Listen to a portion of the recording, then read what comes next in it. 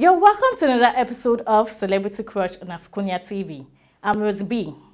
Today we'll be talking about an actress who has been a pioneer in the Nigerian movie industry. She goes by the name Omotola Ekende, also known as Omosexy. Let's go for this short break because there is more to talk about this sexy lady. Don't go anywhere, we'll be right back.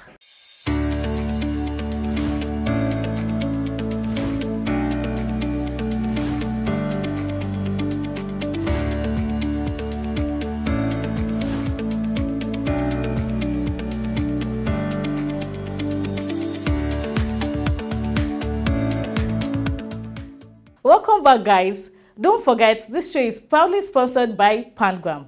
I'm videoing better. Omotola Ekende is a Nigerian actress, singer, and philanthropist. She's one of the icons in the Nigerian Nollywood industry.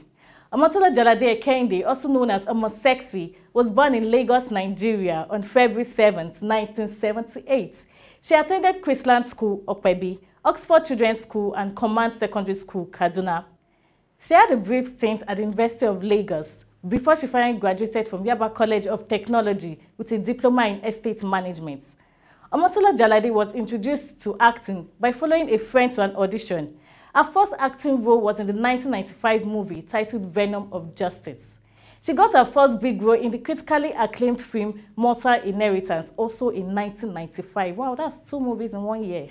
The film is regarded as one of Nigeria's best movies ever made. Since then, she has starred in several blockbuster movies, including Games Women Play, Blood Sisters, All My Life, Last Wedding, My Story, The Woman in Me, and a host of others. Omotola is also known as one of the pioneers of the Nollywood film industry. Of course she is, because considering the amount of old blockbusters she has. After shooting roughly 300 straight-to-video movies, Omotola received her first cinematic movie role in the 2010 film, EJ, and it was such a movie. And ever since, she has shot in many cinema blockbusters. In 2015, Omotola celebrated her 20th anniversary in the entertainment industry. And that's 2 decades in one industry. Wow. Omotola has also received so many awards, and her latest is the 2018 Best Actress in the Movies at African Magic Fury Choice Awards.